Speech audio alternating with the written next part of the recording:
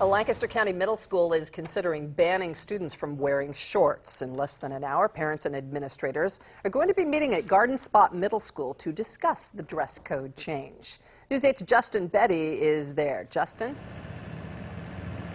Hi, Janelle. The announcement was made in a letter to parents by the school's principal, Jeffrey Starr, back on June 13th. But many parents are not happy with the decision, so they are meeting tonight, just to explain the reason for the decision, as well as look for possible alternate solutions. Now, the school's current policy is to have all shorts be fingertip length, meaning at or below the students' fingertips when they're standing.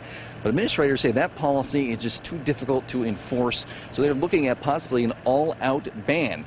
Now, the rule would not apply during gym class or special events, as they're saying, and it would only apply at Garden Spot Middle School, not at the other schools in the Elanco School District. I'll be here for the meeting tonight. It starts at 6:30, and we'll have a full report at 10 and 11. Back to you. All right, thank you, Justin.